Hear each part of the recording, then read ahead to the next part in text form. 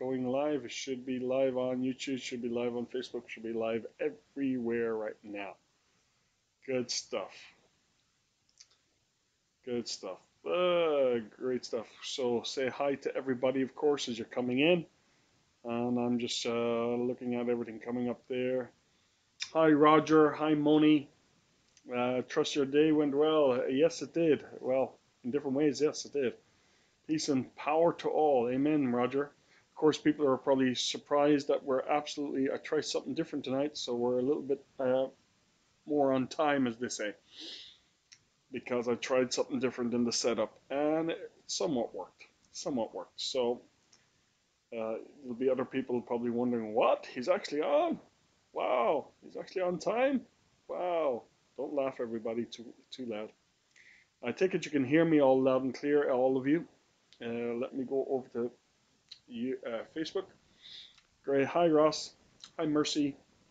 Chris, Elizabeth, Pascal, Jamie, and anybody else who comes in. Make sure and say hi to them, because we want to make sure everybody gets a warm welcome as they come in live, of course. And where is that now? Okay, I need to bring that over here. And I need to bring this over here. Okay. Great stuff. So as anybody's coming in, make sure and say hi to them, of course. I just say GC Motors have just come into Facebook. It's good to see you. Pamela has just come in. Great stuff. And on YouTube. So Facebook, the advertisement went up. So I tried something different tonight to try and get it going faster, and it somewhat worked. So I was able to get Facebook going faster and YouTube going a little bit faster than normal. So we're a little bit on time tonight, which is good. So some people might be shocked at that and just coming in as we're going along. So I'm just going to do something here because I need to be able to see. Some stuff. And how do I make that smaller? How do I make that bigger, and how do I make that smaller?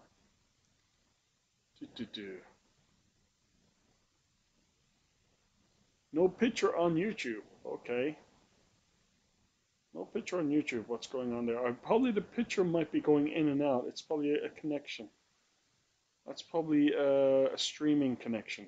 Roger, you should be able to see me now. Don't you just told me, Roger, no picture on YouTube?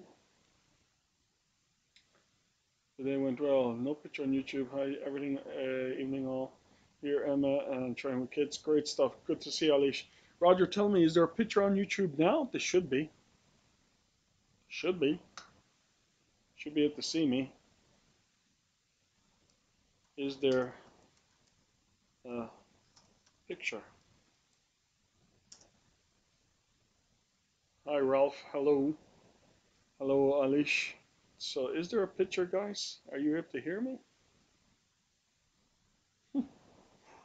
Again, I tried something different tonight, both on YouTube and Facebook, to try and get it going faster. No picture on YouTube. I can see you on YouTube, says Jimmy. Roger, I'm not quite sure what's happening on your end because, yeah, everybody else can see. So I'm not quite sure, Roger, if that's something, a connection on your end. Maybe it might need to be refreshed in some way. So sorry about that, Roger. Maybe it needs to be refreshed. Obviously, you can hear me. So hopefully, and looking good, dude. Thanks, Ralph, for your vote of confidence there. Great stuff. So again, I just want to go over to Facebook just for a second there. I came on, as I said, tried something different tonight to try and get it going faster. The setup going faster. So Facebook is good. And so it's good to see you guys. So I'm going to go straight in. Of course, some of you are surprised probably that it's actually on time tonight for once. But I tried something different and it seemed to work. There's a little bit of work behind it. But it seemed to have worked in getting it going and getting it going. Seem to have worked in getting it going a little bit faster, getting it off the ground. So God bless you all. Good to see you tonight. Your time and your commitment is precious. And so tonight we're going to continue talking about maturity and the whole area of maturity in Christ, and that it's God's will for you to grow. And you can grow and become mature. You can grow and become mature. It's God's destiny for you. You have the ability to do that in Christ. In Christ. and to be all that God has called you to be. Now, this is the second study of a series that we're doing on the whole area of Christian maturity or spiritual maturity. And I'm Pastor, if you're tuned in for your first time, I'm Pastor Tom Hoban of Good News Christian Church here in Ireland. And this is part of our discipleship process. It's also part of our Bible school on what's called the C level or the commitment level. And we have 4 courses in the whole area of the commitment level. And this is about commitment to Christ and character in the area of maturity. A commitment to Christ and his character in the area of maturity and becoming Christ-like. And that you're called to that. Every single believer is called to that. So without a further ado, let's get into the study tonight. So part 2. And so if you haven't already, part 1 video is up on YouTube, and it's also on Facebook as well. A little bit harder to find out on Facebook, but they're all there on Facebook as well under our Good News Christian Church page. But also on YouTube under the Thomas Hoban channel. Unless it changes, we might change the name on that, but it'll be still there. All the videos are there, both other videos that we've been doing for Sunday services and other videos on other things. So we're here to bless you, to encourage you, and that's what we want to do. But tonight we're covering session 2, I should say, on Christian maturity and the area that you can grow. You can actually be what God has called you to be. You can do what God has called you to do, and you can have what God has called you to have. So let's continue on with that. You can grow. Look at that lovely picture. If you're seeing double vision right now, that's because it is actually up on your screen double time. But you can grow. That's what you're called to do. You're called to be growing. Growing is natural. In actual fact, we know that, when something doesn't grow, a child or something like that not developing, we consider it unnatural. We consider something's wrong. There's something inside us. We know that growing is natural. Fathers and mothers desire their children to grow up in every way. And we desire to see things develop and go forward. Children desire to grow themselves, the opportunity to grow, they hunger to grow. Even when they're children and their babies are tasting, they're trying to crawl, they're frustrated when they don't crawl. I'm actually a grandfather right now, would you believe that? And my grandchild, Oscar, who's getting a little bit frustrated as he's trying to learn how to get from A to B in the room, or, so they want to grow and they want to explore. It's natural for parents to want their children to grow, unless there's something wrong with the parents, and it's natural for a child to want to grow. And we want to grow, and even as a child grows a little bit further, wants more freedom, wants more growth, and teenagers want more freedom. We want all more freedom, but with freedom comes responsibility. That's the thing. So not all growth is easy. When we grow, we're also talking about growth in many areas. We're not just talking about growing physically. We're talking about growing emotionally. We're talking about growing mentally, and mental capacity, the ability to speak a language, the ability to communicate, growing emotionally among people and socially, all those areas, and spiritual growth, to grow spiritually. Now, in one sense, spiritual growth covers all the areas of growth. Because really, in a true sense of the word, to grow and mature spiritually is to really cover not just spiritual in the sense of separated from physical growth, separated from mental and emotional growth, separated from relational growth. Spiritual growth and spiritual maturity is an aspect of connecting to the other realm and growing in that, but it's multifaceted, and spirituality is not something that is boxed in a corner. It's not something we put separate. That's true spiritual growth and true spiritual maturity also affects physical growth. And I don't mean just healing and stuff. I mean the whole area. Your body was just designed to serve your spirit. I'm going to say that again. Your body was designed to serve your spirit, not your spirit to serve your body. Your spirit, soul, and body being. And so even the world around you and social activity is there to help you and to express spiritually. And so spiritual growth is not just in the sense of some kind of ethereal thing. It's not some sense of just about going to heaven. Spiritual growth is to cover everything. Now, in the Greek mindset, we often split things up. But in the Jewish and biblical mindset, spiritual growth is an aspect of growing with God, growing in yourself, becoming fully human. And that's what we're called to be. But with growth, sometimes it is difficult. Aspects of growth, whether it's a caterpillar becoming a butterfly, whether it's a pea becoming a pod, whatever it is, with growth, there's often change, and we don't like change too much. But there's growing pains. There's the shedding off of the old to become the new. And so there's that aspect of growth, even though we desire it, even though we want it, even though our parents want it, even though God wants it, even for the Christian wants it, even though you inside you want to grow spiritually, that there is those aspects of growth that is painful and difficult. Whether it's growing from a child to learn how to cycle a bike, or to read and write, or learning how to share rather than saying everything's mine as a child, or whether it's learning to even grow socially and interact with people. All growth, including spiritual growth, which covers all of that aspect, is sometimes difficult. It's challenging, but growing gives you greater freedom and also with it greater responsibilities. But we desire to grow. It is inside us to grow. It's part of our DNA. And so spiritual growth is that way. So with that in mind, I want to remind you of 1 Corinthians chapter 13, verses 11, talking about growing in love, and talking about, that's the love chapter, 1 Corinthians 13. Paul turns around and he says this, he says, with respect to putting away things, growing up, becoming more, even into the area of growing into our resurrected state. At one stage, even things of this world, some things, even the gift of tongues, for instance, will pass. But when I was a child, I talked like a child, I thought like a child, I reasoned like a child, but when I became a man, I put childish ways or childhood behind me. I don't know about you, I have moments, how do I say, stepping stones or milestones of growth that I remember. Of course, you can sometimes, as a parent, see milestones of growth in your child. The first time they say a word, or say something. The first time they take a few steps. The first time they kind of feed themselves. These type of things, milestones. The first day at school, and so forth and so on. There's these kind of milestones. But even as a child or growing up yourself, you might remember milestones in yourself where you decided to grow or take that next step. And it's not always easy. And this might sound silly, I know, but I remember when I was about 9 years of age, or about 10 years of age, something like that. I'm not quite sure when exactly. But I remember uh, when I was at a stage where I just made this conscious decision. When I was really young, I used to play with what I call dinkies, toy cars, toy cars with wheels, and driving them around. I used to build little cities outside my house, with the pliers, and just dig out roads in the garden and play. And I was big into just my own world and my own little escape with toy dinkies. Well, I call them dinkies. I don't know what they call them, maybe in your, wherever you are.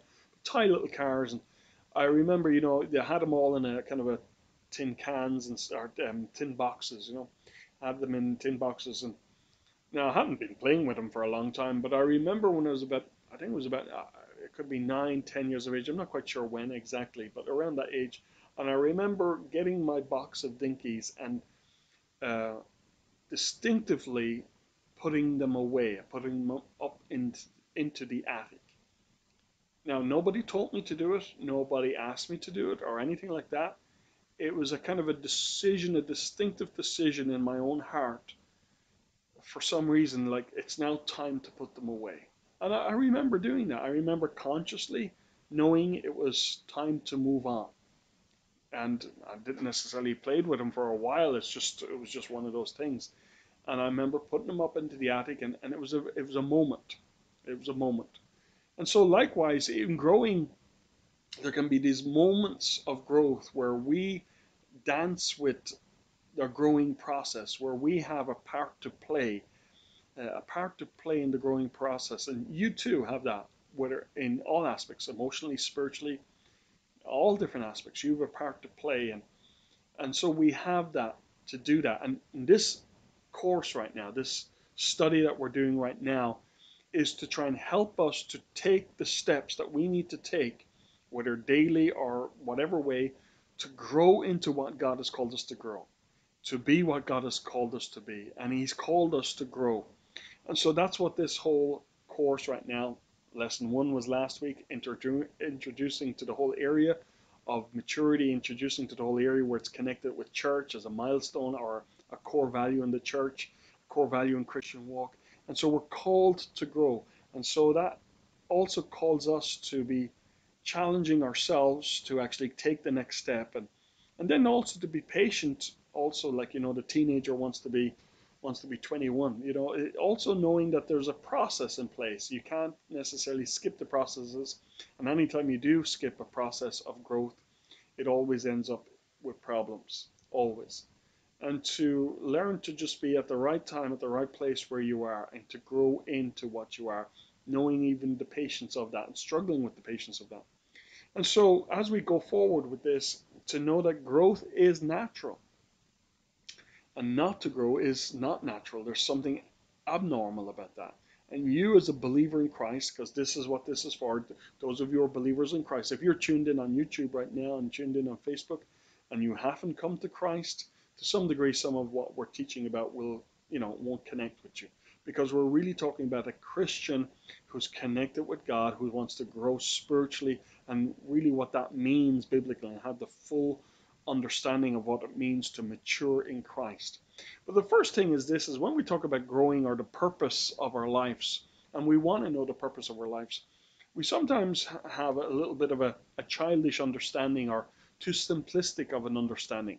Here in Ecclesiastes, which means the philosopher, and it's the book of Ecclesiastes, in chapter 12, verse 13, it says, now after all has been heard, we come to this conclusion on the matter. Fear God and keep his commandments, for this is the duty of all mankind, to fear God and keep his commandments. And that's good, to know that God is God, to have respect and honor for God, your creator, and to hear what he has to say and follow his words. This is your duty. This is your purpose in life. And that's good. There's nothing absolutely wrong with that. But it can be a little bit simplistic. We need to be a little bit more, the Bible has a lot more to say than just that. Now, of course, if you get there with just simply having reverence for God and listening to his voice and following his voice, of course, that's the essence of it. To grow is to be led by him, to be led by his purposes, absolutely. But let's not be simplistic about it. Let's actually look at what the Bible has to say and intelligently look at this area. Because many people don't like the area of maturity and growth and the challenge of that. They just want to come into, get their ticket for heaven, and that's what they think Christianity is about. And it's not. There's more to it than that. So we want to dive in a little bit into the depthness of it. And so starting off, we're going to look at Genesis. In Genesis chapter 1, verses 26 to 28, it says this. So Genesis, the book of beginning, and it's good to sometimes see the foundational truths right from the Old Testament and how they come through to all the scripture.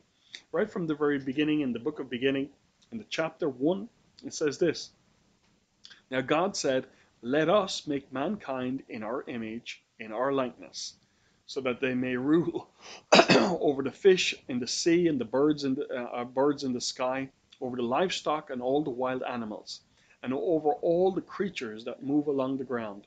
So God created mankind in his own image. In the image of God, he created them. Male and female, he created them. God blessed them and said to them, be fruitful and increase in number. Fill the earth and subdue it. Rule over the fish of the sea and the birds in the sky, and over every living creature that moves on the ground. Here right now, that can be unpacked, but here right now we get some of the essence of your purpose in life, of your calling in life, the will of God for your life, why you were made. You were made by God to be his image and likeness.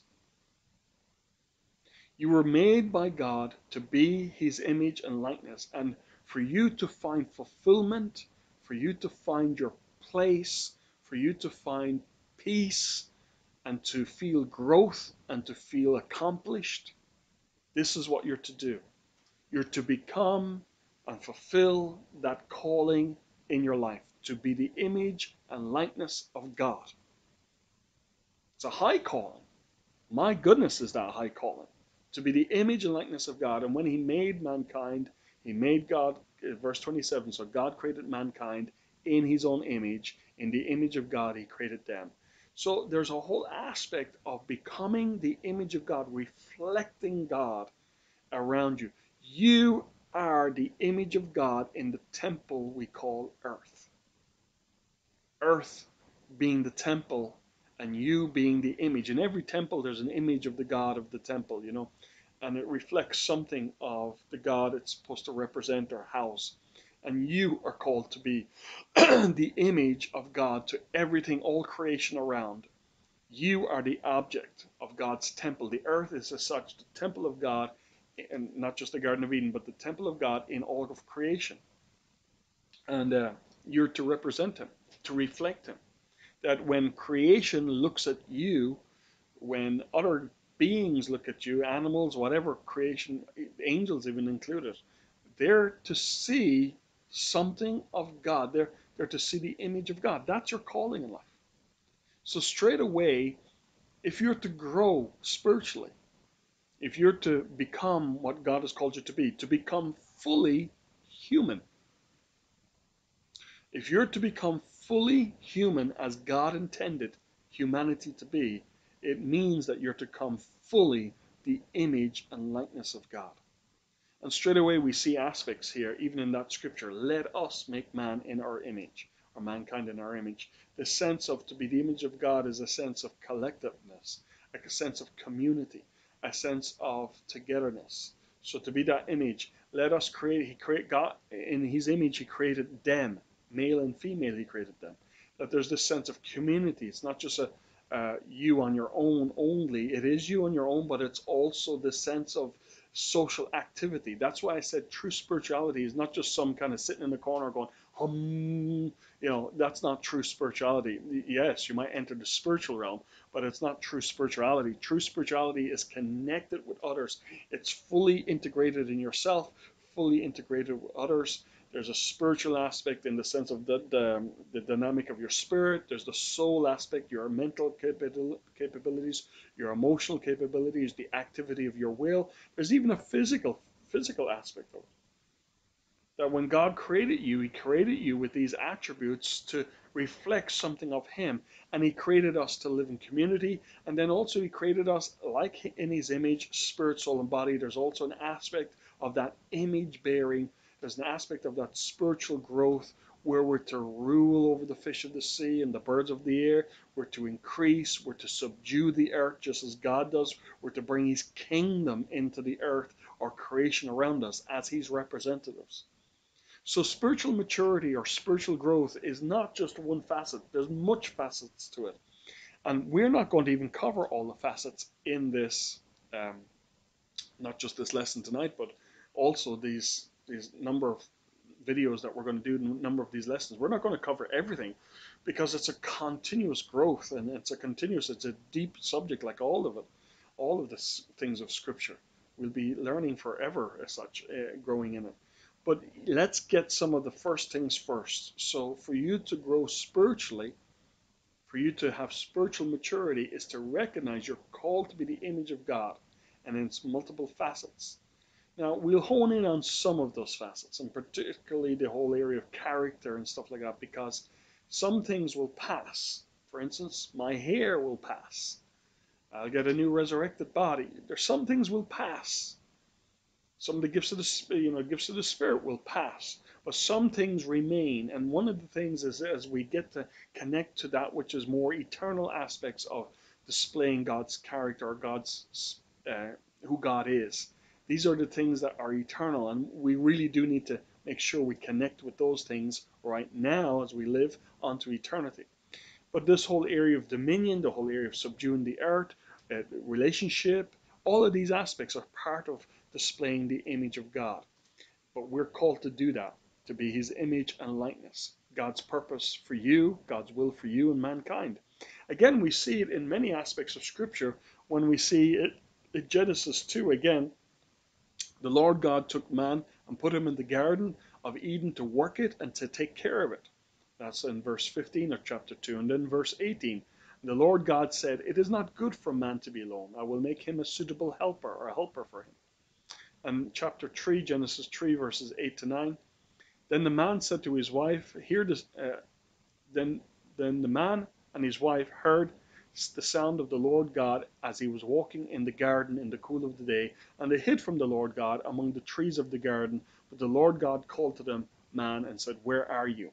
So here we see again in Genesis about the sadness of the fall, the falling away from the glory and the falling away from the calling upon mankind's life.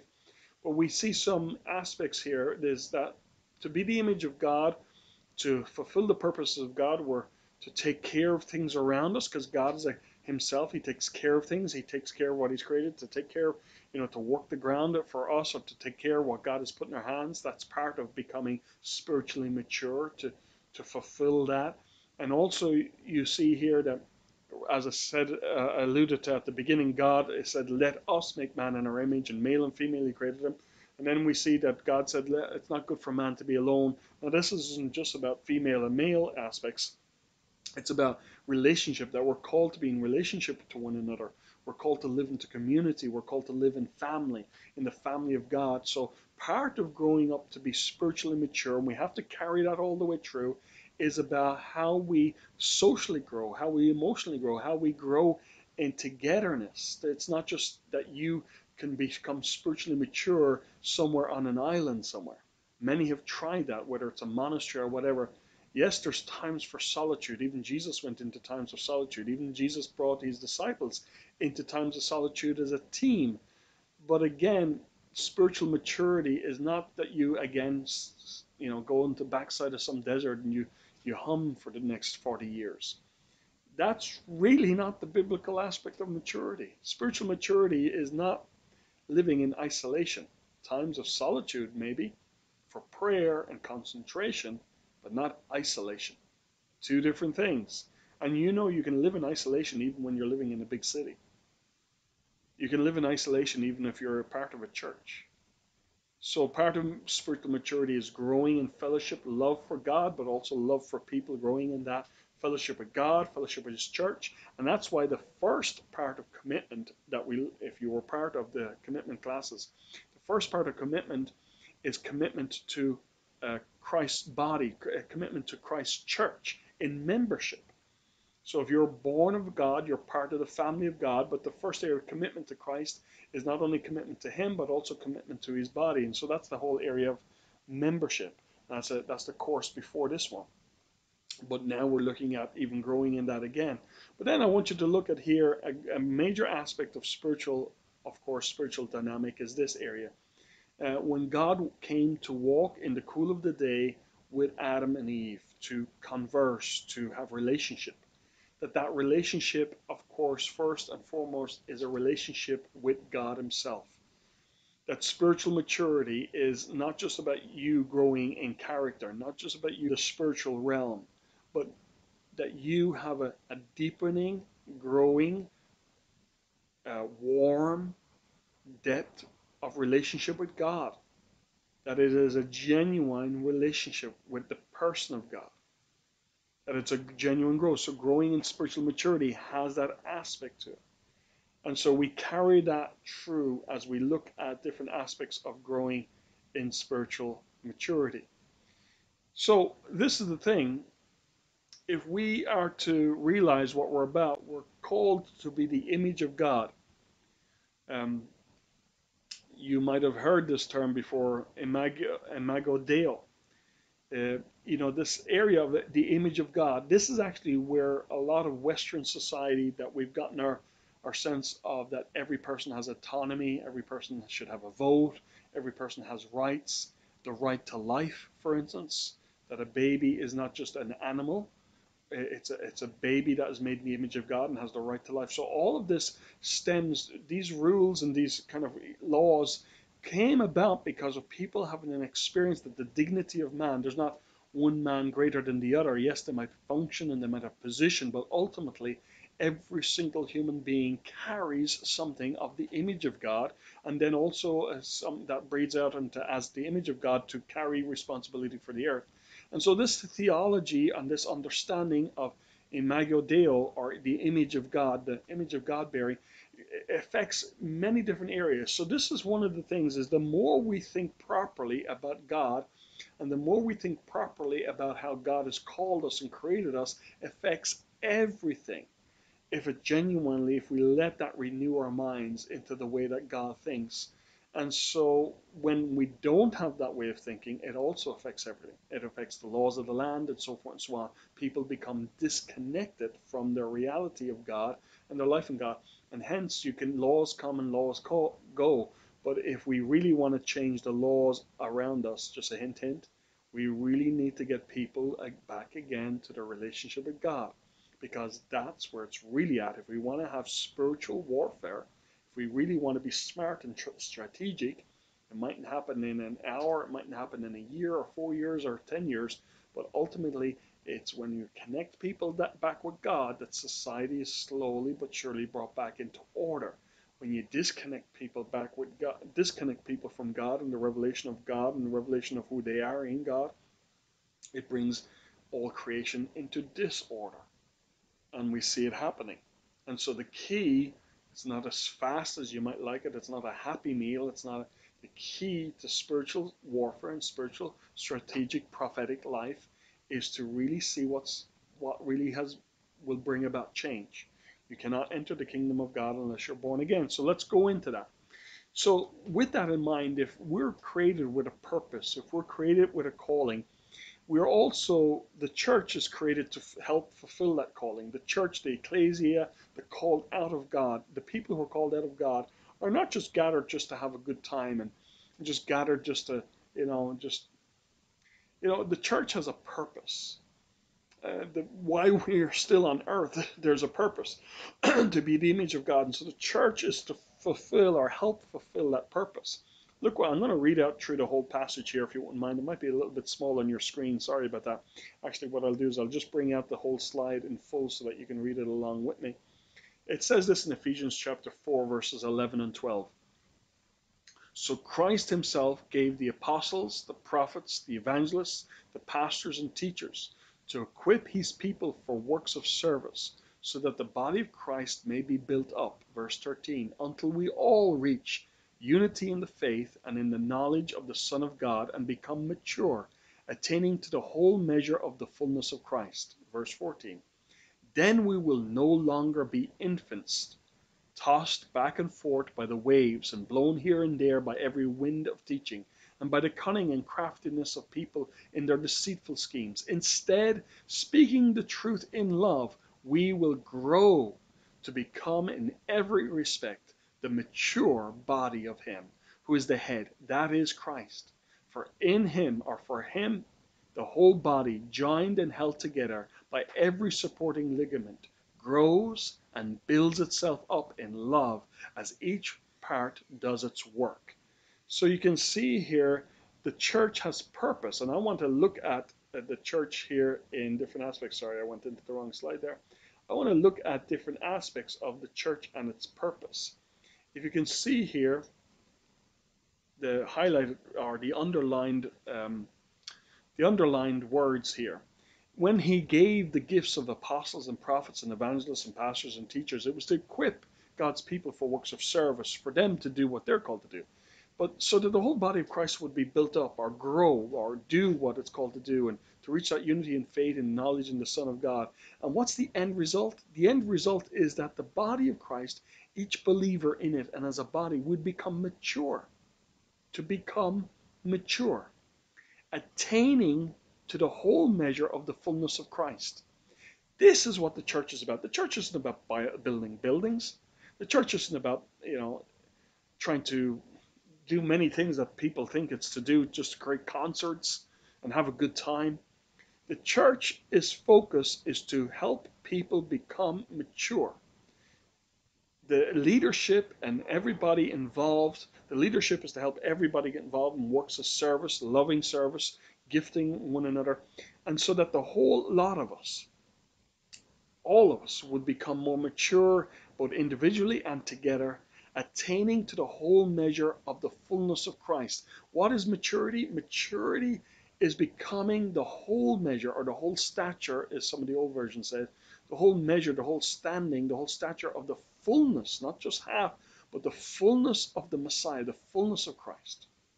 And then to be no longer infants or children, to be no longer infants that are just tossed about, not really know what we're doing, and every teaching here, running there, and deceitful schemes of some people who are looking for whatever leadership or drag people away or whatever it is, but no longer children tossed around. But as we grow and as we speak and encourage each other in truth and love, to grow and to become in every respect. Look at that in verse 15. To out of love and truth to become in every respect, all aspects, spirit, soul, and body, socially, in every way, the mature body of Him, meaning Jesus, who is the head, that is Christ. That is what we're called to. We're called to become the mature body of Him. And so this is your calling. This is your purpose. This is the purpose of the church, to help believers, the ministry to believers. Ministry to believers is not just to make you feel good, come on Sunday and you go away on Monday and just live your life the same as you did every other year or every other week, or to do your own thing or whatever. No, the purpose of the church is to try and help everyone to grow. Now, of course, people will be at different levels and different stages, and everybody doesn't grow necessarily the same way because we're all different. We've all got different experiences, also got different hurts and traumas. So there's lots of different things going on. So, as we grow, we're called to grow together and to become the mature body of Christ. Forgive me, I have a family member right now crawling around in the sitting room here trying to get something. So I'm a little bit distracted. I'll just wait for a second. Just wait for a second there. Bye-bye. I don't know what they were saying to me, but as ever. Sorry, a little bit distracted there. That's what happens. House church, huh? My house to your house. So here we're called to do that. We're called to become all that God has called us to be. In the church, if it's not fulfilling that, can I tell you this? There's many people who are out there trying to play church. They're trying to build a big ministry for the egotistic of themselves, or they're not even quite sure what they're doing. They're more concerned about church buildings, or they're more concerned about church structure, whether that's a house church, whether that's a local community hall, or whatever it is, or whether it's a building. They're more concerned about peripheral things, and they've not got a vision about what it is. We're called to make disciples of Jesus. Now, what does that mean? It means we're called to help everyone become like Jesus, to become the image of God, to help them to truly become the image of God. And if we're not doing that, now, of course, again, different people are different levels, different people are different ways, and we have to try and do it in different ways, using different language to try and bring everybody along. But if we're not focused on doing that, we're not really being what God has called us to be as a church. And we're not really being what God has called us to be as disciples. So we must know our purpose as believers in the ministry to believers. In fact, Paul puts it this way when he's speaking to Colossians. He says this: He is the one we proclaim, meaning Jesus, admonishing and teaching everyone with all wisdom, so that we may present everyone, not just some, but everyone, fully mature in Christ. And so we have to endeavor to do that, to become that. Now, you have a choice as well. Like the parents want the children to grow, but the children have to want to grow as well. That we're together as a family of God, trying to become what God has called us to be, to grow. And that everyone, to present everyone, not just some Christians, but every Christian fully mature in Christ. That includes you and me. That includes those around you who are believers. That unless we're trying to help them, and unless they really see that, because some Christians don't even see that, they think they got their ticket to heaven, or they think they're spiritual if they got to pray with someone and someone fell down. They think that's being spiritual. No, we're called to help every believer become fully mature in Christ, to present everyone. To this end, I strenuously contend with all the energy Christ so powerfully works in me, to really work hard at doing this. To do this, to work hard at it. To really work hard at it. And work hard, rearing children is not easy in the natural. It's worth it, but it's not easy. But also spiritual children. Children growing up, for them, you probably remember growing up, some aspects may be easy, other aspects not so easy, teenage years particularly, as you're learning. To grow up is not easy. But again, you and I are called to grow up, and you and I are called to work at helping others to grow up. And that's what we're called to do. And to not do that, we're negating God's will from the days of creation. To not to do it, we're negating God's will as the church. To not to do it, we're negating actually what the cross was about. We are called to minister to one another, to help one another to grow up. And I looked at it last week, and I gave you just some aspects to help you. These are just some aspects. Again, this is not full. It's just helping you to get some language around it. But we're to become like Jesus. We come through the cross, through the doorway of the cross. We get our sins forgiven. Yes, we get our ticket to heaven, whatever way you want to put it, but it's more than that. We come into the family of God. We come through the cross. We are forgiven of our sins, more than forgiven. We're righteous before God. We're cleansed before God. And now out of that state of grace, in that state of righteousness before God, we're called to become like Jesus. We're disciples of Jesus on a journey, following Jesus to become more like Jesus. Yes, completely like him. The Imago Dei, to become the image of God, to become fully mature. Now, there's particularly just 4 aspects I just put there to help us. That includes our relationship with God the Father and the Holy Spirit. Just as Jesus had a depth of relationship with God the Father and God the Holy Spirit, we are too called to that depth of relationship. Just as Adam initially could walk in the cool of the day with God and be naked and unashamed and have a depth of relationship, so too we're called to the depth of relationship, not just a half relationship, not just a bit relationship, but the depth of relationship as Jesus had with the Father and the Holy Spirit. We're called to have that in and through the cross of Jesus, in and through the name of Jesus. I mentioned it again, I will mention it again and again and again and again, because we need to burn that in our consciousness. This is the will of God for your life. This is the calling of God on your life, to be completely in a depth of relationship with the Father at the level and the same depth and the same closeness and the same openness and the same interaction as Jesus himself had. No less. Fully mature calls for that. Also a depth of relationship also that is open to others. Just originally, now remember this picture is not just for marriage, but just as originally Adam and Eve did not feel ashamed with one another. They were naked and unashamed not only before God, but also naked and unashamed before one another, having a depth of relationship. But it's not just a picture of marriage. It's also a picture of how God wants depth of relationship. Jesus did not get married, but he had a depth of relationship, and the different disciples, he got to different levels with different disciples, in the sense of that some of the 72 and so forth, and some of the others, they're all family. Anyone who's following God is part of the family. But we see with James, John, and Peter, James, and John, that there was a depth of relationship where he could reveal his glory even more. And they were also open and honest with him even more. There was a depth there, that there can be a really depth of relationship. And this is, as I said, goes beyond marriage, goes beyond the physical world, beyond into a depth of knowing, to fully know God and that God fully know you, but also as believers to be able to come into that place of brothers and sisters and family, where there's a genuine church community and family. Now you cannot do that if you're not willing to really rub shoulders with other believers. That's why the course 1, membership of a body. To be, the whole word membership comes from membership of a club, or membership of a golf club, or membership of a whatever it is, membership of a gym membership. Like that whole word membership comes from the Christian understanding of membership.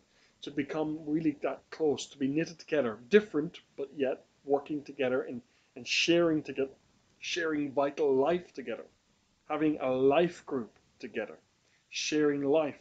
Now you can't necessarily do that with everybody, but you're called to get to a greater level of openness and maturity, spirit, soul, and body. That takes work to grow there, because there's also a need for forgiveness, because other people are at different levels and they mightn't be the way that Christ would be to you, and there's all of those aspects. But we're called to do that. And so as we grow in that, in our love for God and love for people, we grow in the character of God, the Spirit of God, of the fruit of the Spirit, of love, of joy, of peace, of patience, of kindness, of goodness, of self-control, that we grow in the character of God, not just demanding that they grow in the character of God, but you yourself. To be spiritual maturity is not how good you are at calling others to it. Being spiritually mature isn't about how good you are at pointing out to other people how they need to grow and how you can command that, or and there is a calling, of course, to encourage others to grow, but it's how do you do it? How are you doing in this to be spiritually mature, to be more Christ-like? And then there's aspects, of course, of growing in authority and power of the Spirit, but authority in the name of Jesus to subdue the earth, to bring creation into order. So to display the character of God to everyone around you and to then bring about the kingdom of God in power. So these are just four aspects that I think can help you in understanding. To become mature is all of that inclusive. To be spiritually mature, to be Christian maturity, again, is not just because you can pray for 5 hours. Fair enough if you can, but that's not necessarily meaning you're spiritually mature. Knowing your Bible back to front, it's helpful, but that doesn't necessarily mean you're spiritually mature. These are the type of things that make you spiritually mature. Your relationship with God, your relationship with others, you're growing in the character of God, displaying the character of God, and growing in the authority of Jesus that Jesus has called you to, and living that out in very real terms. This is spiritual maturity into wherever we are on this earth. So the cross of Jesus is the gateway into that. And so we take the cross of Jesus as the gateway because we become members of the body. We begin our work in that. We begin the work of salvation. Jesus came to destroy the works of the devil. And so what was the work of the devil? Remember, the work of the devil was when mankind fell, when mankind was tempted, it brought death, spiritual death.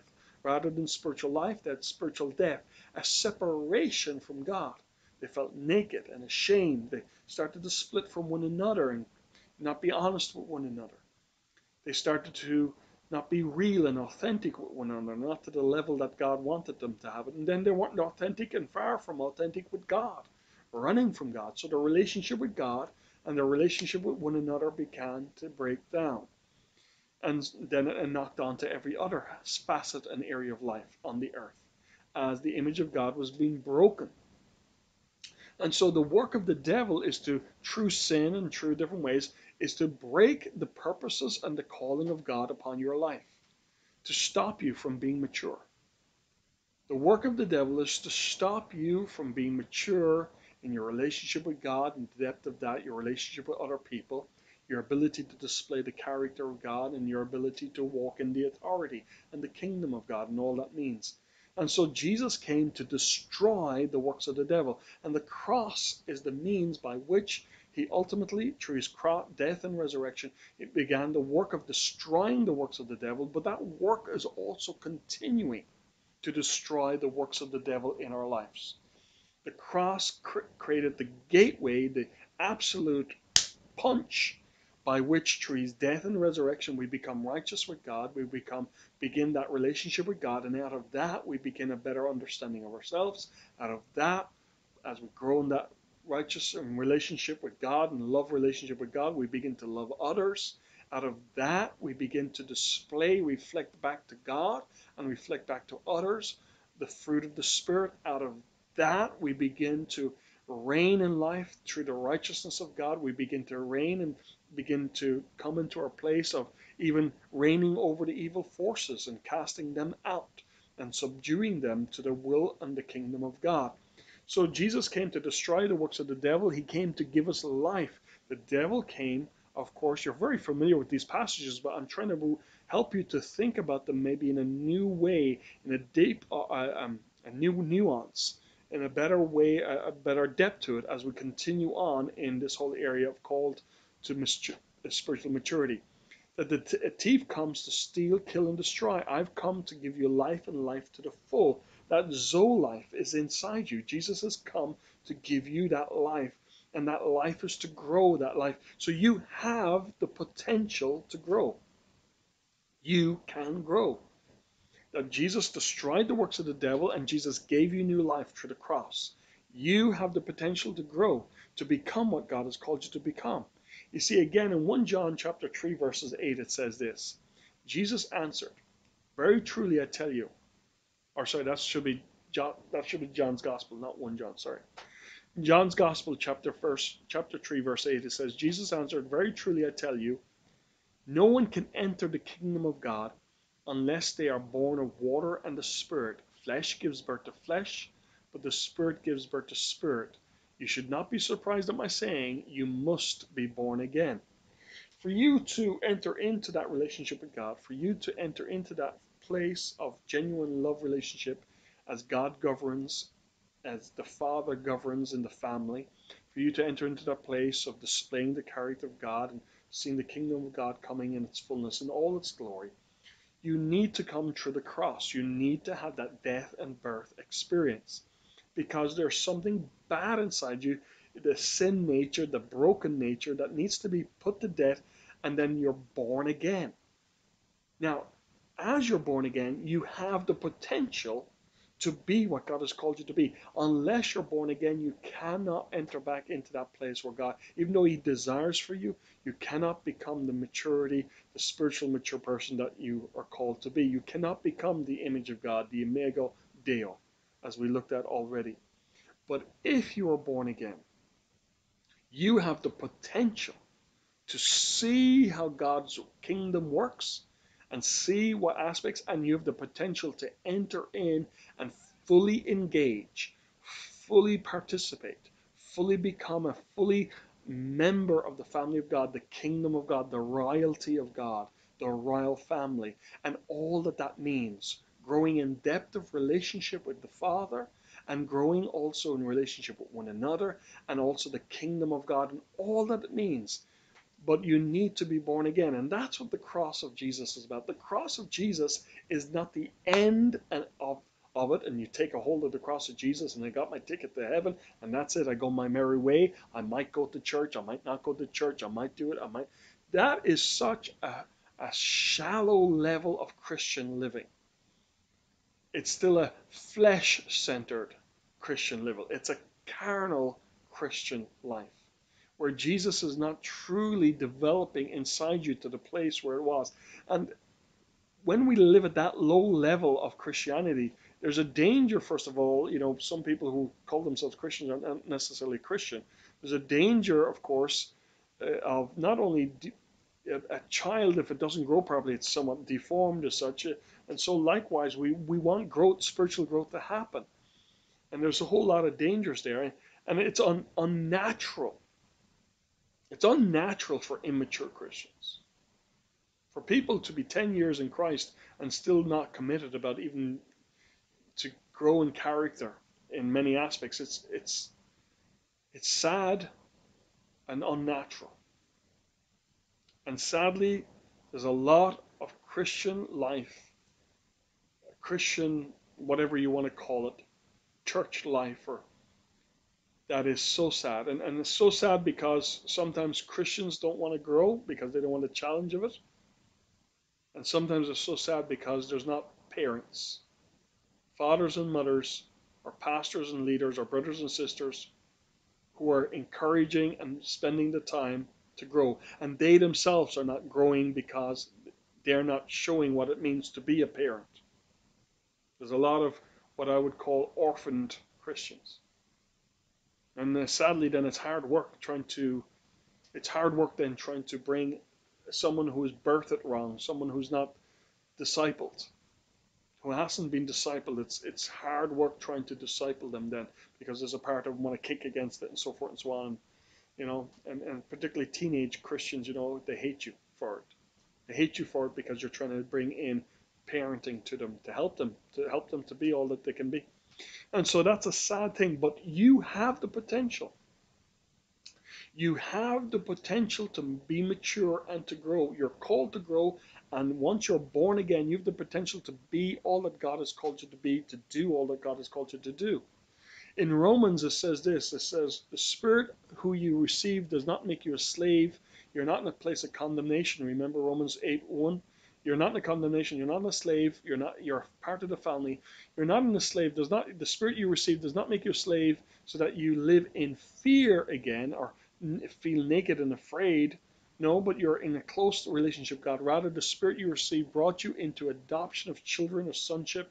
And by him we cry, Abba, Father. In the name of Jesus, we're in the family of God. Abba, Father. And the Spirit testifies with our spirits that we are God's children. Now, there's a sense that we're God's children by view of creation, of course. But there's a difference about our inner nature. That we are now, as we believe in Jesus, we've been given right, as it says in John's Gospel, chapter 1, right to become children of God. That we're born again, that we're born from above. That there's something happened, a dynamic happened, and we're children of God, and we call it Abba, Abba, Father, as children of God. Now, as children, the natural thing to do is to become like your parents, as such, to grow into your Father. And so, as we call out to Abba, Father, there's a part where we seek His kingdom, His will, to become His image. It is the natural thing for you, and you have the potential to be what God has called you to be. In actual fact, it says this, be perfect, therefore, as your heavenly Father is perfect. Be perfect, Jesus says, as your heavenly Father is perfect. How He treats the creation, how He treats people, how He's merciful, how He makes the rain come upon the wicked and the righteous, how He gives food to the wicked and the righteous. In other words, that part of God that is good and kind. And this word perfect here, I want you to understand, is not just about moral perfection. It's about maturity. This word perfect is about maturity. It's about growing up to become like the Father. Not just moral perfection. There's that aspect to it, of course, character. But it's not about you living in perfection. It's about growing into all that God has called you to be and to be compassionate like God. Yes, there's that aspect.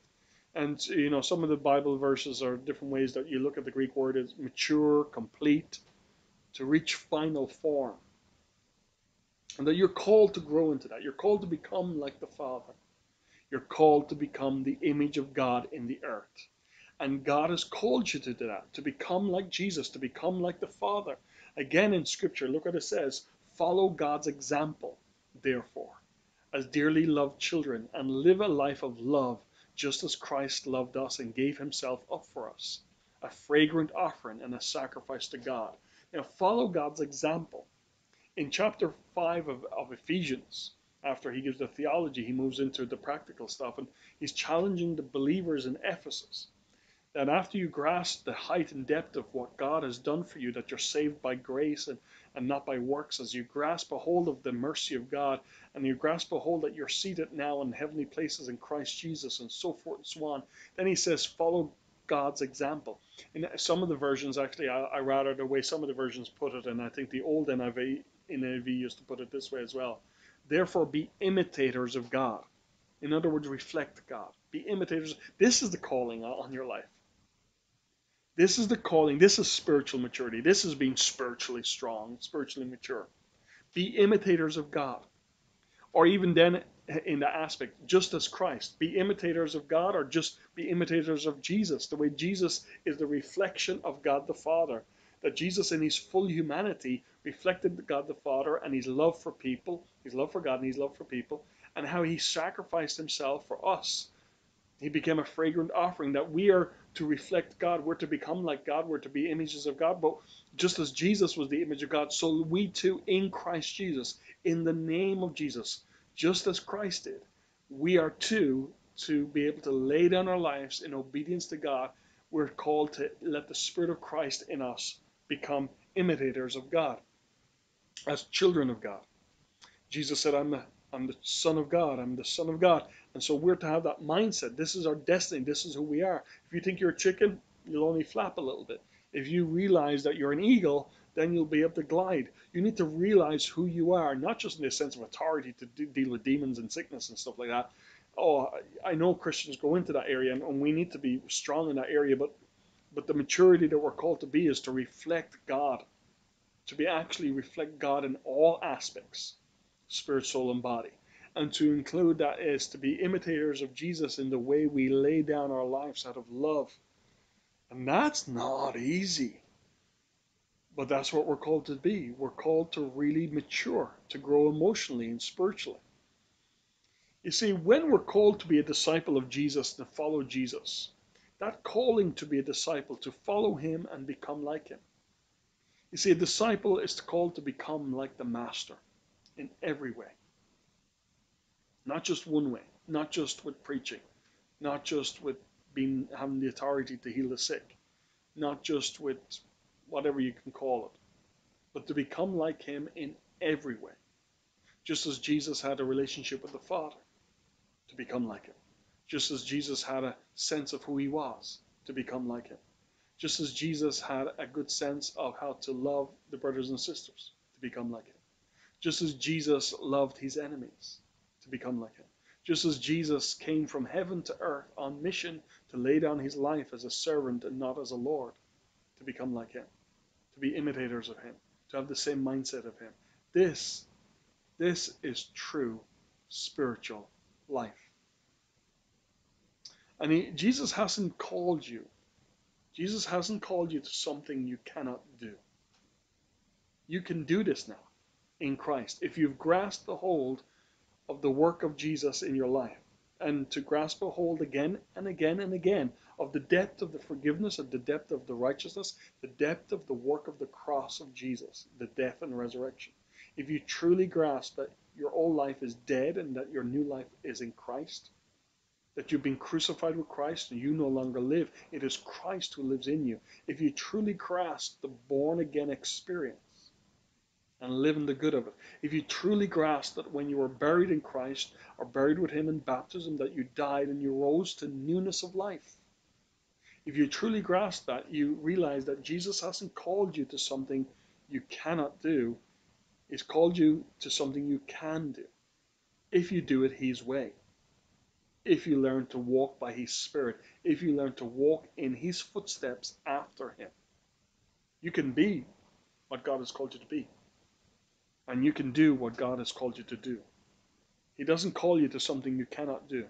He doesn't call you to something you cannot be. It is natural if you yield to the natural processes. If you yield to the natural processes, if you yield to and dance with the Spirit, it will be natural for you to become more Christ-like in all aspects of spiritual maturity, not unnatural.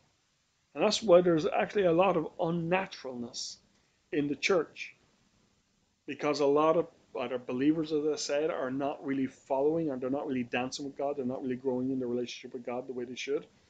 They're not really listening, and they're trying to do it by their own flesh. They're going back into works. They're trying, just do their own thing. And they're not really growing. And then there's a lot of leaders, sadly, who are sometimes, believers sometimes won't come to church and won't do it unless the leaders give in to their childish ways. And so there's a lot of leaders, actually, for the want of a better word, they've been, what's the word I would use? They've been somewhat pushed into. They've been pushed into a place of not leading the way they should lead, because people say, well, I won't follow you because I won't get involved. I won't really commit because you're not really giving what I want. And they're still so selfish. And sadly, some leaders have given into that. They've become tired. And they need to grow up, and they need to continue on their maturity. And part of their maturity is to love and to be patient and to also discipline. And also, if a teenager wants to walk away, or a child wants to run away to some degree, sometimes you got to leave them go. And so there's all that aspects. Amen?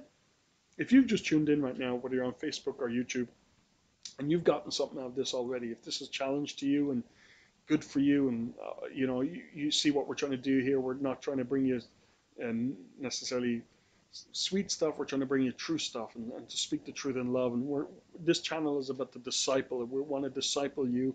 We want to help you, whether you're part of Good News or part of Foursquare Ireland, or or part of anywhere in the world, we want to help you to be all that you can be. And so if you're getting some value out of this, and we're going to continue to do more videos, will you hit like there, or even consider subscribing there on YouTube, or follow on Facebook, or hit the like button again on Facebook as well. Just hit like there. It really makes, or even leave a comment, just be blessed. It really helps to do that. If there's 20 of you watching YouTube and you got some value out of this, make sure there's 20 likes on the YouTube video, and it'll just bless others, because it helps others then to see it as well if you're getting value out of this.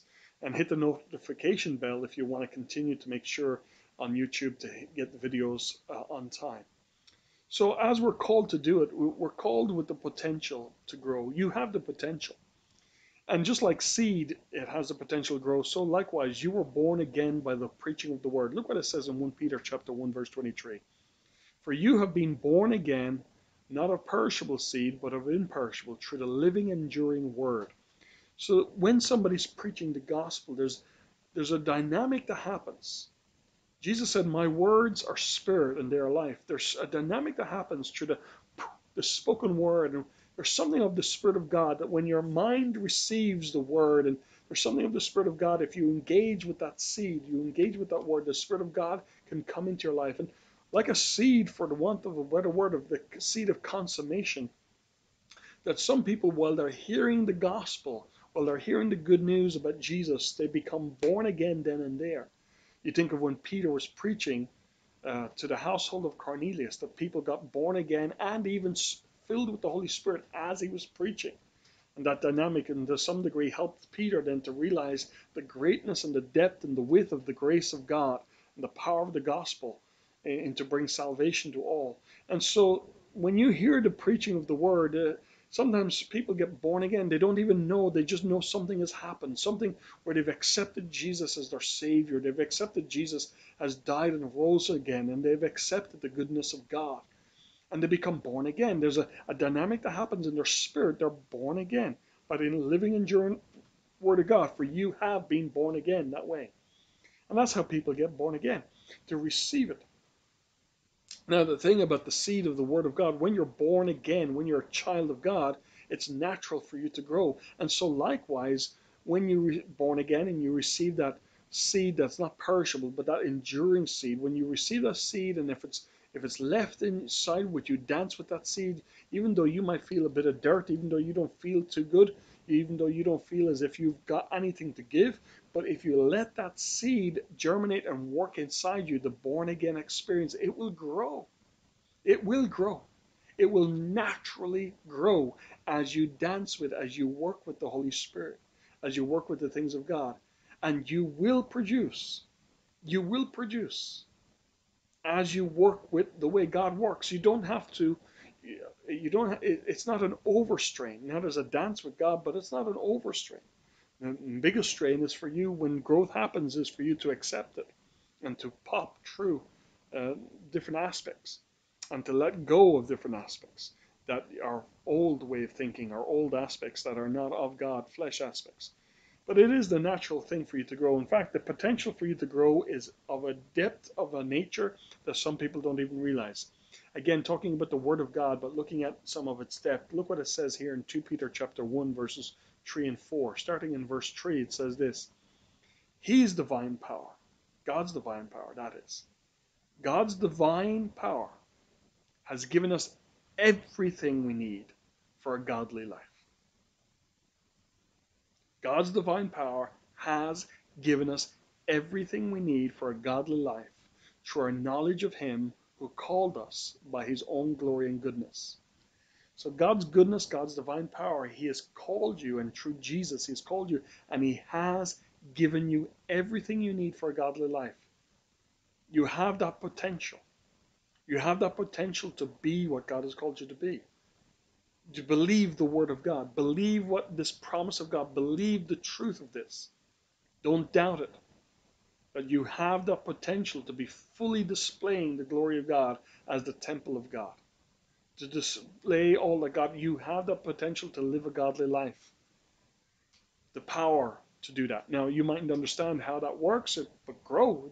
Learn to listen to the Word of God. Learn how to apply this to your life. But one of the things I'm trying to hammer in, there's one nail I want to hammer in tonight, is that you are called to maturity and you can become what God has called you to become. You are called to become the image of God, and you can become it. One of the major reasons why you can become it is because Jesus so destroyed the works of the devil. He's so done a plan of redemption. It's such a perfect plan of redemption that he's brought you into a born-again experience. He's brought you into an experience where the seed of the work of God is in your life. You're a child of God. In fact, the scripture, even in Peter, says this. Look what it says in the next verse. It says that through these he has given us his very great and precious promises. That's verse 4. Through the word of God, he's given us his very great and precious and powerful promises to live that godly life, so that through them you may participate in the divine nature, having escaped the corruption in the world caused by the evil desires. That you have the divine nature. Now, through Christ Jesus' death and resurrection, through the born-again experience, that you've been brought back to a place where you share in, you can participate in the divine nature. You're completely different. You're not the same anymore. You're not just forgiven.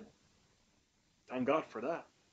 You're not just made righteous. Thank God for that. You're not just accounted to as if you're in the name of Jesus, as if all his credit has come to you. Thank God for that.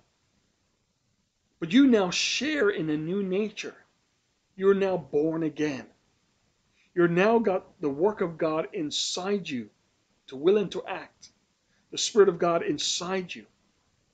You've got Christ inside you, the hope of glory. You now participate in the divine nature. You're not the same anymore.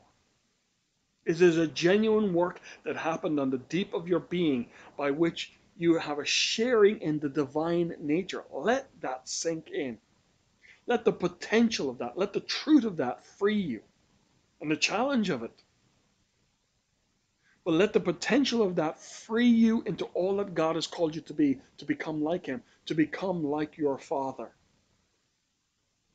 That you're sharing in Jesus to become like the Father in the name of Jesus. You see, when we read the scripture, often people talk about it and share it in ways that, again, is not the fullness of what is really there, and there's more to it.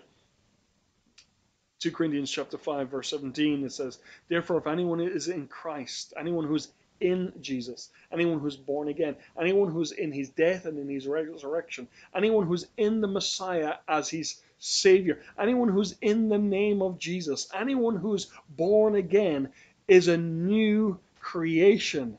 Our new creation has come. The new creation has begun, a whole new work from the inner to the outer. And the old is gone, the new has come, as I like the older versions, what sometimes says, therefore, if anyone is in Christ, that person is a new creation. The old is gone, the new has come. Some versions say a new creature. Some other versions say a new being. Some other versions say a new person. I've even come across a person where it says new species of being. You're totally different. You share in the divine nature. So inside you is that potential to grow. Inside you, you have greater potential than you know. But when you don't know who you are, when you don't know what you have, to some degree you won't live up to it. And the more you know what you have, of course, there's that potential and that aspect of growing and the goal and to know what you're called to. So you have the potential. The end goal is there. Romans 8, verse 28.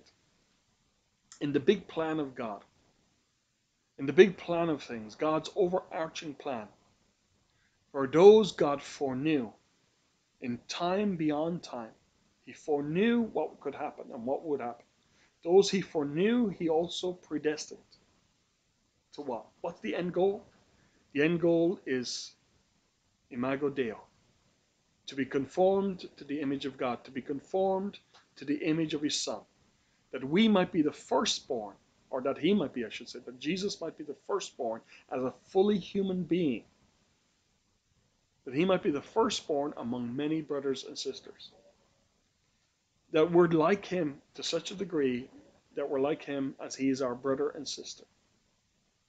That it is God's will for your life to be conformed to the image, to conform. that not conform to the patterns of this world, but to be transformed by the renewing of your mind, to conform, to become totally like Jesus, to bear the image of the Father. And I just want to hammer that nail in because I want to help you to have faith in the possibility, to have faith, to be sure of, to be certain of, to have hope in the calling towards you, that you're called forward to become like Jesus in every aspect, spirit, soul, and body, social, every aspect, emotional, every aspect. You're to become like God. Jesus is the display for us of what it means to become fully human, and more so to some degree. To be fully human, one who's fully in relationship with God, fully in relationship with the Holy Spirit, fully in love of God, love of people, fully walking in the depth of knowing who He is, the character, walking out in love with His enemies, everything. Fully walking in the power and the authority of a human being in the kingdom of God. Jesus is the display. And we're called to become fully conformed in Christ. And we can. You can. You can become what God has called you to become. You can do what God has called you to do. And God has called you to be His image. God has called you to be mature. God has called you to go forward. This isn't for just some who've got it all together. This isn't for some who seem to just have a lucky dip or something. They just seem to put it together. No, this is all of us, no matter who you are, male or female, young or old, Greek or Jew, barbarian or whatever. It doesn't matter whether you were born on the right side, the wrong side, or any side of the tracks. It doesn't matter whether you have had heartache or not heartache. Whatever it is, whoever you are still, it's God's calling upon your life, God's destiny upon your life, and He has called you, and He can put things in place, and has put things in place already for you to dance with, for you to work with by His Spirit. First of all, coming to the cross of Jesus through His death and resurrection, coming through that, understanding the born again experience, understanding that you're forgiven, understanding your righteousness, understanding that coming through that, and knowing that through that death and resurrection experience, that as a born again child of God, as a child of God who's come through that, the seed of the Word of God, as one who participates in the divine nature, as one who's a disciple of Jesus to become like the Master, it's God's destiny from the beginning of time, before time. In His foreknowledge, in His predestination, He knew and He called you to be conformed to the image of His Son. And it is your destiny. This is the will of God for your life. Can I have an amen? This is also the memory scripture I want you to memorize to help you to anchor these teachings. Some people ask me, how can I actually preach without notes so much? And how can I do that? Well, first of all, sometimes I use pints with slides as well. But one of the major reasons for that is I take a key scripture and I actually hold that key scripture, and it unlocks so much teaching potential. And I want to help you as part of discipleship, part of becoming like Jesus. Remember, Jesus Himself, again, to become like Him. Jesus Himself, as our example, as our master, knew the scripture. He could quote the scripture. It's how He dealt with the devil. It's how He dealt with often with not only teaching and preaching others, but how He dealt with inner battles, how He grew Himself as a human being. And so this aspect, and we will get into it near the end of this course, this aspect of memorizing off scripture is one of the disciplines of helping you to grow. So I want to encourage you to get this now into your lifestyle, to memorize off scripture, to let the seed actually find a home in you so it can grow in you. So take this verse of scripture, this very verse of scripture, Romans chapter 8, verse 28. For God foreknew, He also predestined to be conformed to the image of His Son, that we might be the firstborn among many brothers and sisters. Now, if you want to use a different version of the Bible, that's okay. This is the NIV 2011 edition. If you want to use the ESV or one of the other versions, fair enough. But don't try and use a totally free translation. Use something like the NIV, the ESV, the New King James, maybe. Use some version like that, some version that is a little bit more geared towards Bible study. And memorize it off and meditate on it and let it be a key anchor or a key scripture, memory key to unlock much of the teaching, because you will forget a lot of the teaching. But if you remember some key scriptures, it will help you to always remember. The Holy Spirit brings it back to you. So I want to encourage you, if you've been blessed, again, hit like. smash like there, hit follow, hit subscribe on YouTube, and just be blessed. I want to go into YouTube there. If you have any questions right now, just raise them up. I want to see. I won't necessarily answer your questions, but I just want to necessarily kind of see what questions might be raised up. So again, if people are there, hi Ross. Again, if you're on YouTube or if you're on Facebook right now, put in your name. Write something because I need to know whether you've actually watched the whole video. The reason being is, again, some people come in and they watch some of the video, but they're not really doing the course. So again, you don't know if they've actually done the full thing. So please just write something in your name because I want to see it in there. Then I know that you've watched the whole video. I know that you've been watching from beginning to end. And again, I should have done it at the start. I want to tell you that if you come in into the video and if you want to be recognized as someone who's done this course as part of Good News or done this course as part of DLT or KERYGMA, is the minute you come in, say hi or say something and take it your word that you're listening and that you're engaging, and then before you leave, say something as well. Then I know that you've watched, from beginning to end. Again, if you're watching this as a YouTube video or if you're watching this on Facebook after the fact, again, when you come in, and remember for the next videos as well, when you come in, say hi. You can say hi in the comments section in YouTube. Say something, from the course, whatever. Let me know that it's the beginning. And then at the end, say something as well. So then I know that you've watched the whole course in the video because we want to make sure and to know that. And I'm taking note of those in Good News, those who may be in Foursquare Ireland, those who want to know that you've done it, so that when we open up for other things or open up for other areas where you're to teach or to use these videos to teach others, that I then know that you've gone through it and I can trust you with that. And I know, of course, it doesn't mean necessarily you're mature, but at least it helps me to know that you're trying and that you're engaging with the material. Amen. So it's good to see you, Elizabeth. Good to see you, Ross. Good to see you, Chris. Who else is in there? I think that's Kevin was in there for a bit. I don't know if you're still in there, Kevin. If you are, say Pascal, if you're still in there, say hi. Jamie, if you're still in there, say hi, so that I know that you finished it. Pamela, again, say hi if you're still in there. And same again with JC Motors. And Mercy, again, also say hi at the end if you're in there still. So that laborsome, but I want to encourage one another in this. Let me look at YouTube. Again, Dan, amen. Good to say, Roger, amen. Kemi, good to see.